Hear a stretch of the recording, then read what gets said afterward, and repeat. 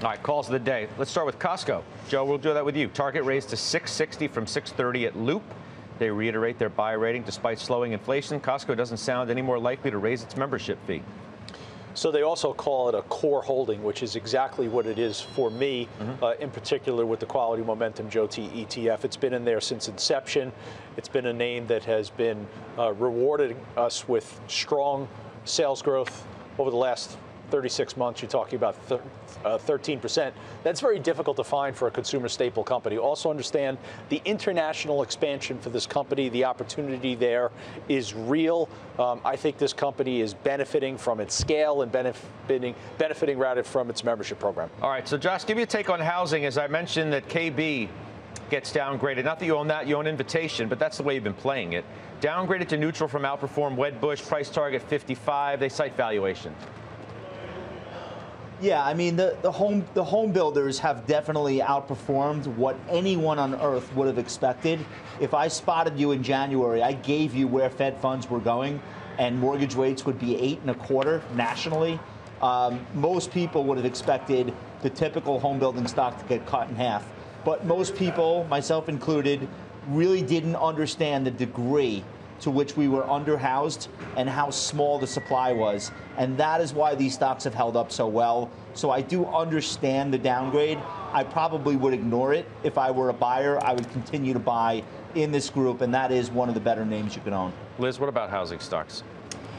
Housing adjacent, obviously suffering from a reduction in consumer spending and big durable items. I think housing stocks in general, home builders probably can still do okay as rates are falling. And if we look forward, I think everybody's been expecting home prices to come down, but if rates keep falling, the demand for buying homes goes up. And I don't know that prices are going to fall the way that everybody expects. Yeah, it's pretty incredible. ITB is up 43% year to date. XHB, it's demographics. Is up 36.5%. Incredible.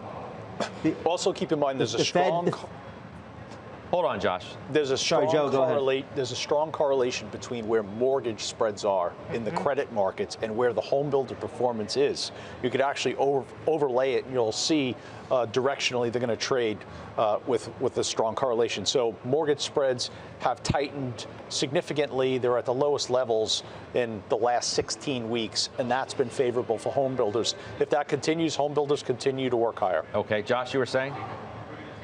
I would just say the demography is the story here, and it's why I think this sector remains investable. There might be differences when Home Depot says, oh, this quarter, a lot of people did small renovations. Oh, this quarter, they bought big ticket items. You're always going to get that variability from one quarter to the next. But what will not change is how many 31-year-olds we have in this country who have just started their families or are about to and need a house. You mentioned my holding in Invitation Homes. For me, this is the best way to play that idea.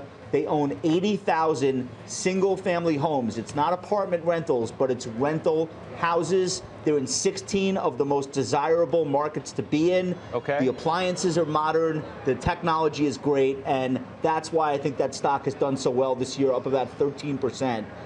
Most of its peers are not anywhere near that in the REIT sector. I want to get to one more before we take a break. It's Ulta, which you bounced from the JOTI, which is top pick at UBS. 35% upside, 560 is the price target.